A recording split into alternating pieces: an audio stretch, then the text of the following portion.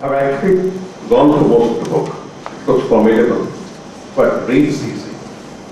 I try to combine, intertwine, let's see, buzzword, both the topic about the role of the public servant in public life and the book, as it runs along. One thing strikes me.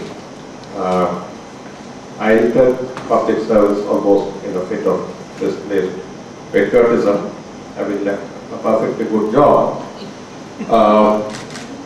Life is a series of mistakes. Now, I keep wondering why we assume that public service leads to a public servant. You can be a member of the veterinary service. That does not make you a veterinary servant. Are you getting it? You can belong to any service and yet not be classified as a servant of that service. So there is some fuzziness somewhere that crept in at an early stage when there was an attempt, perhaps a unanimous societal attempt, to curb the dreaded bureaucrat and term him as a public servant. The dread of the bureaucracy is a universal phenomenon, and I've tried to figure out what is the legal standing of a public servant in India, because one gets into frequent problems on these accounts. The only legal document where I find him, or the earliest legal document where we find the term public servant in India, is the same document that describes rape, describes murder, describes crime, theft, and everything. It's a document of 1861, the Indian Penal Code. There is a subtle message running through it all, that the public service official definition comes under the Indian Penal Code, not under there. It's just a matter of revelation. It comes under section 21, which has been serially amended to cover even door-to-door enumerators. The Supreme Court and others keep giving you instructions. It covers university officials, practically anyone who has been funded by public funds. That's it.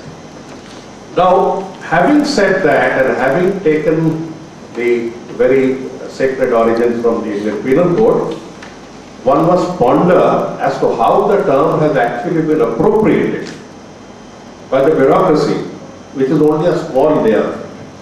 I mean, when I talk of the bureaucracy, I'm referring to the higher echelons. I'm not referring to the practiced right-breaking counterpart. It is very much a part of bureaucracy.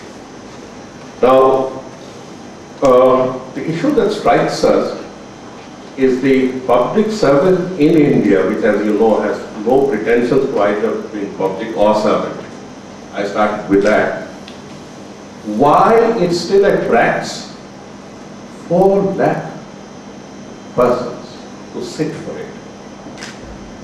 it every year, to something that only less than 200 would qualify for the IAS and IPS. And what happens thereafter? If you assume that even this year also less than 200 persons entered through one of the toughest competitions, the question is what happens thereafter?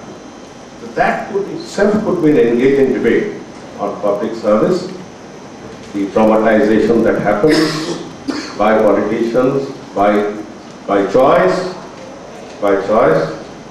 I knew full well when I entered the IAS that I was entering into a service of 4 years. I was not prepared for the first decade of the 2000, or even the second decade of the 21st century, because I found a lot of them had crossed over from courtiers to courtesans. We'll cross over. Now, the main roots of the problem lie in the structuring and the legitimization of authority in the hands of those selected by processes. In other words, the pizza is cooked in a pizza oven. If it comes out burnt, you can have a word on it. Otherwise, if it comes out perfect, the way you put it in, the way you got it out, we need to really ponder as to what's going on. The 31 years that with the Indian civil service, the Indian public service as we call it now, is an area where I've done some work, and I was discussing with my young friend, Sanjeev Chopra. It starts with 1761, when the first wisps of power come into the hands of the British, who come in with different sets of views, morals, lack of morals, world views, completely different set of way of looking at life. When you contrast it with the putrid way in which the last stages of post-Mughal administration in India were running itself. I have used terms which are strong, but no lesser terms can describe the last stages of the post-Mughal era. 21 to 30 years, I mean, it can start somewhere arbitrarily and end somewhere. I would prefer to start at 1765, the assumption of Diwani, the first legit document the company had, and will end with 1793, when the structure of the service that you face today was being determined, was being concretized. I am not saying that nobody on earth had an opportunity thereafter to change it. In fact, there were scores of opportunity, but the scores were let gone, in fact. There's small one article that I've written on how India's best Prime Minister also missed out this opportunity. Now, coming to the book for a minute, this is actually not of a public servant. This is by someone who has the trappings of a public servant because he has to be given a designation and therefore work within the structure of public service, but is not a public servant in that sense of the term.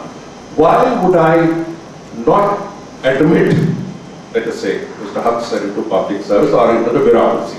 I'm making them coterminous. Because I would never be able to write Hinduji to the Prime Minister.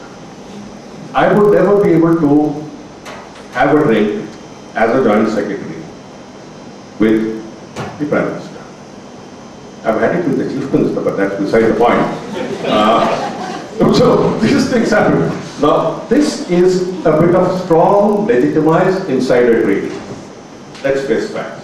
We need to go back and peg the years to understand what the scene was. I was calculating, and I was 66 going on 67, and Mrs. Gandhi, whom I thought was a very dignified and a very strong woman, I thought was something like my grandmother, actually died at my age. So whatever she did was within these years. We need to make ourselves relevant by pinpointing years, and I fooled around with the years, Jairam Ramesh has given or somewhere else has done. Mr. Aksar joins diplomacy or the diplomatic service at 34, and he works for 20 years, 1947, 1967. His highest posting, other than ambassador, was also deputy. I mean, those days they were not so strict that after ambassador you could be this and that. Equivalences that we insist upon had not been so structured. He is selected for the post of a deputy high commissioner of India in London, a post that all of us who pass through London have exploited fully, have recouped a part of this that we have given to Mother India through the office of the Deputy High Commissioner or the High Commissioner, and the Deputy High Commissioner is really not taken as that seriously, I mean that thing. From that he makes a lateral jump as the Principal Secretary to the Prime Minister. So as I said, he tramples over all the rules. Did he?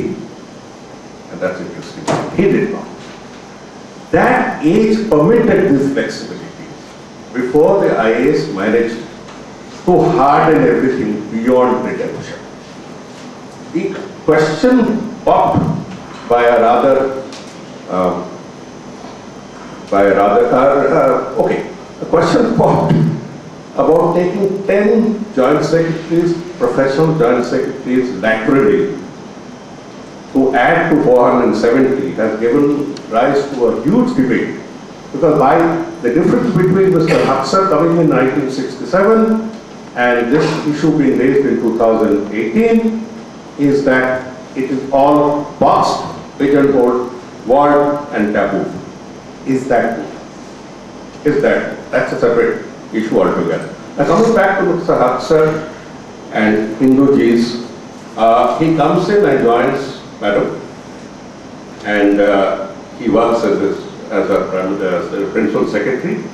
And as Jairam Ramesh put it so rightly, there are only two principal secretaries who have work started.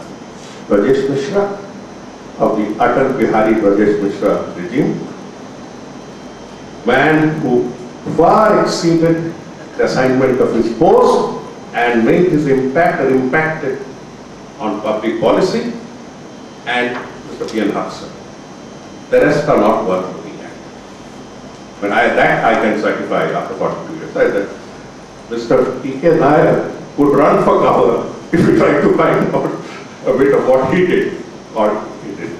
Pulak, for instance, would drop the phone if ever the subject was raised, though he had rather longest stint as confidant, private secretary, private secretary, whatever. He is very right on that score. The book is, as Mr. Ramesh puts it, a narrative, which is mighty good.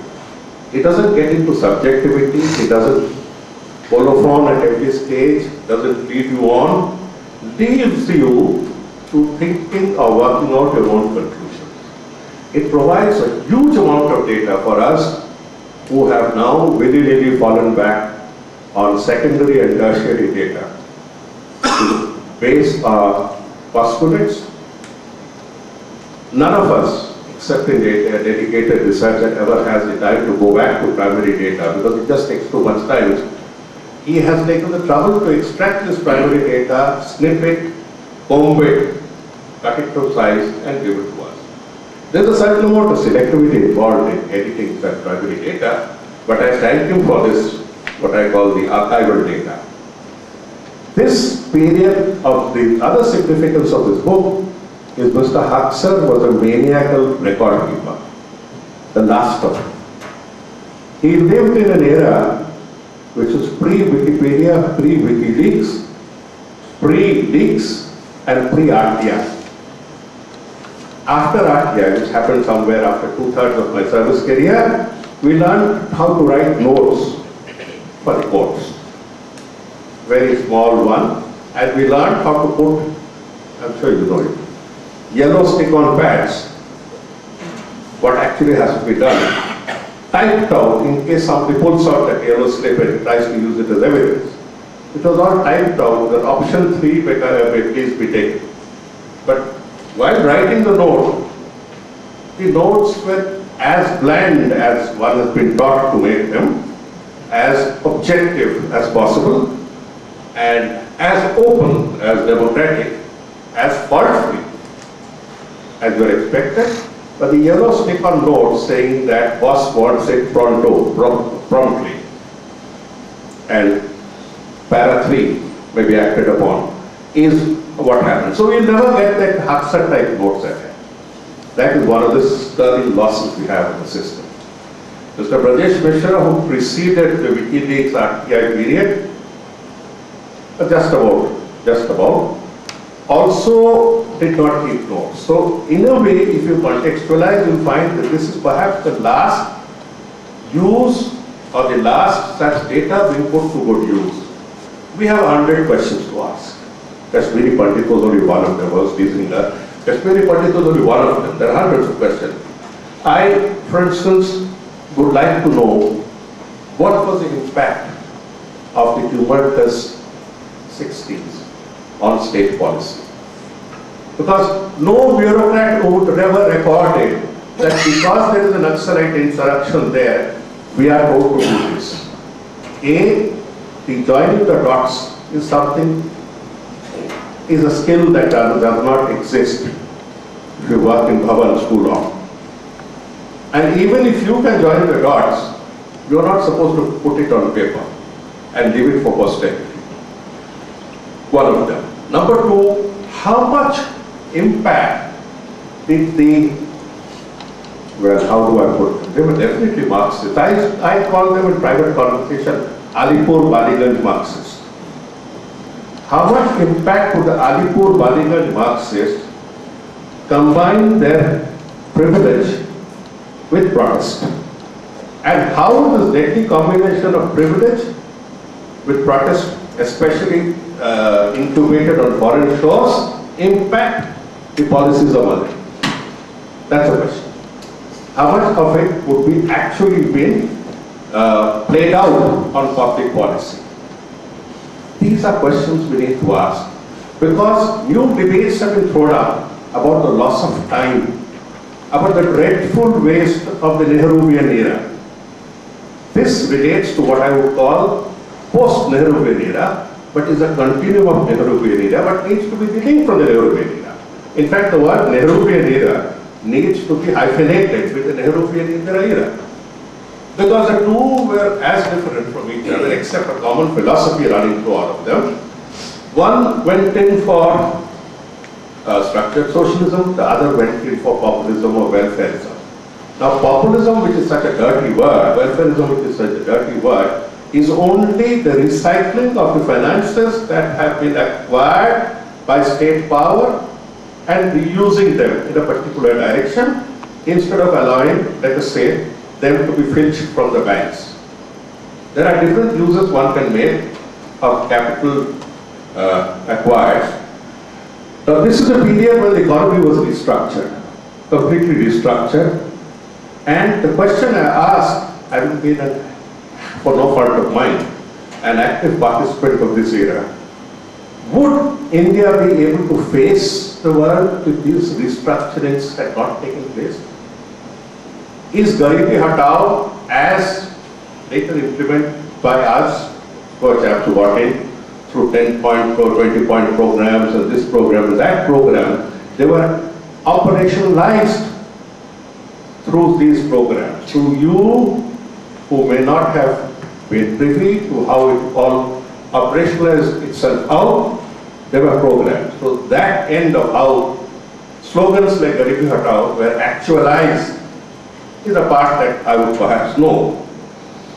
Did we really lose an opportunity to liberalize at the right time, whatever the time that is? So we are in the second phase of the Nehru-Indira era, and this is where the facts have been brought out by persons who matter. This is an authoritative narration of a fact, of facts at that point of time, the compulsions that drove decisions, the desires and the ideologies that cast their shadow on them. I was comparing just a few words here and there. 67 was the Naxalite uprising, if you may choose to call it. 68 was a very exciting year. Amitabh, my classmate, and I would remember. 68 was when students from all over Europe walked hand in hand on Champs-Élysées to dislodge de Gaulle. 69 was a cultural revolution. Those weddings. And India could not insulate itself. Could India insulate itself by declaring itself to be Peronist right at that point of time? Would the safety net for survival exist, or would a safety net of survival be needed to be put in position before other luxuries went in? I have nothing against particular forms of economics, because simple reason I don't understand any one of them. Did we lose the opportunity? That is one of the most privileged, one of the most important questions. I would put it like this. If you just look back, this month's biggest announcement is that we have crossed 1 billion phone connections. A nation of 1.25 billion has now connectivity for 1 billion plus. 1 billion plus by the release of economic energies, otherwise known as liberalization, in case you thought I was totally anti-liberalization. No, I'm not. We are neither pro nor anti, whatever works best is best. So you have 1 billion landlines produced by by, as I recall, the released energies in the telecom sector with all 2Gs and 3Gs and all the scandals put together, you still have 1 billion landlines. And you have 25 million landlines for an overstuffed public sector that was cooked during this year. Was the cooking at that point of time very relevant? It may have. Did it outlive its utility? Perhaps. These are questions we need to ask ourselves when we go back in retrospect. But collectively, all of India has been held criminalized because we did not jump off into liberalization at that particular point of time. So these are questions that have come out through this excellent narrative or the excellent archival recording that Jairam Ramesh has done. And from that point of view, I would say this is a major contribution to human knowledge, to factual record. The rest of it, as I said, you have to be angular enough to ask that question, and you need to have that angularity for who to extract an answer. A part of it will definitely come out. Too many questions are being raised, too much hatred is being sown. I'm sure we have views on dynasty. I'm sure most of us have views on dynasty. But one simple question of a simple Indian.